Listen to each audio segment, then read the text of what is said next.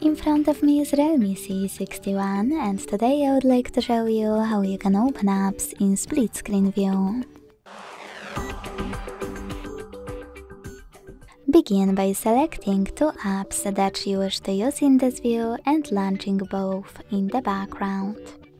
Then access background apps and click on those three dots at the top right corner of an app that you wish to use on the top half of your screen. Then select split screen and click on the second app. As you can see now, I can use both at the same time. If you wish to go back from this mode, drag one of your apps all the way up or all the way down and tap on home button. Thanks so much for watching. If you enjoyed this video, leave a like, comment and subscribe. Bye!